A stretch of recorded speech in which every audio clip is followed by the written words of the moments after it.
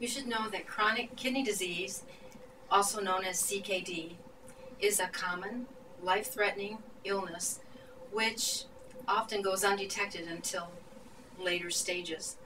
The problem is when it's detected so late in stages, the treatment is very costly in terms of what it costs the healthcare system to provide, and also time lost for the patient in productivity.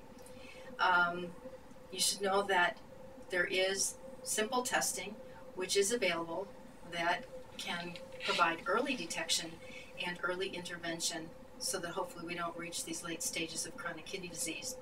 Just to let you know how common it is, in Wisconsin, 1 in 9 adults does have chronic kidney disease.